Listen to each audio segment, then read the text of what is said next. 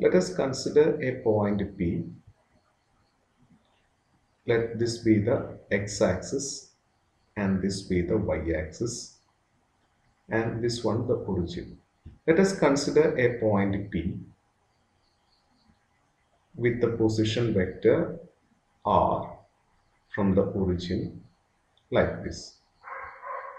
Suppose this point is acted upon by a force F in this direction. Let's call that as F. This point P is influenced by a force F. And if you extend the line like this also is the R, and let this angle be theta. So the force is acting at an angle theta with the position vector. Now, if you extend the line of action of the force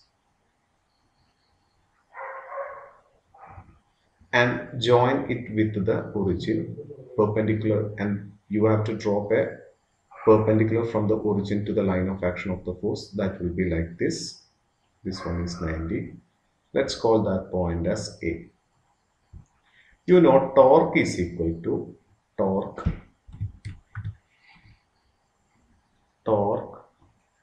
is equal to, we define torque as force into perpendicular distance.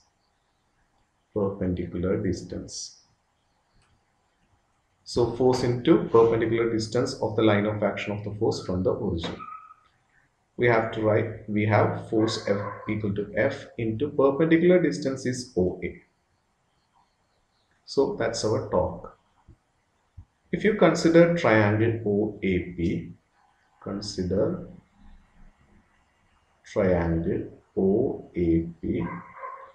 if this angle is theta, this angle will be theta, vertically opposite angles.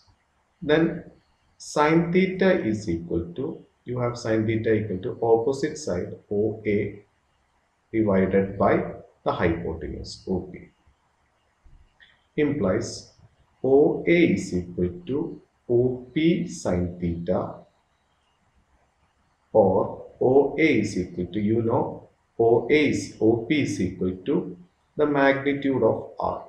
Let's call that as R. So OA equal to R sin theta. Let's call this as equation number 1. So if you substitute the value in here, you get torque tau is equal to F into R sin theta. Or you can write this as R of sin theta.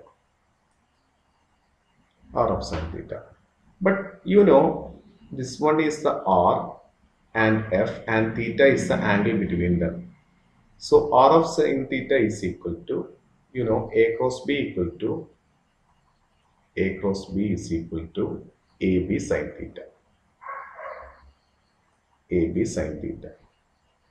I'm just taking the magnitude in here, but theta must be the angle between A and B. Similarly, if you consider this as, compare A cross B with here, it will be R cross F. So in the vector form, torque tau is equal to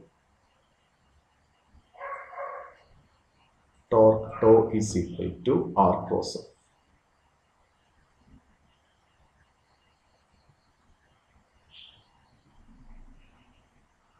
Clear? Now if you consider the different cases, if the force is parallel to R or R parallel to F, R parallel to F means theta is equal to 0. Then we have torque tau is equal to R of sin 0. Sin 0 is equal to 0. There is no torque. So if the force is acting along the position vector, we took, then there is no torque. If R, this is the first case.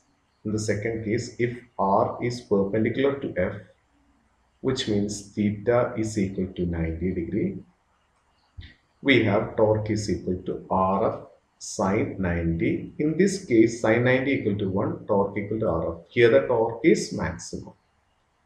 So maximum torque acts when this position vector and force are perpendicular. That is, if R is like this, F should be perpendicular to R. In this case, the torque is maximum. And if you take theta equal to 180 degree, you will get torque equal to 0, since sine 180 equal to 0. Clear?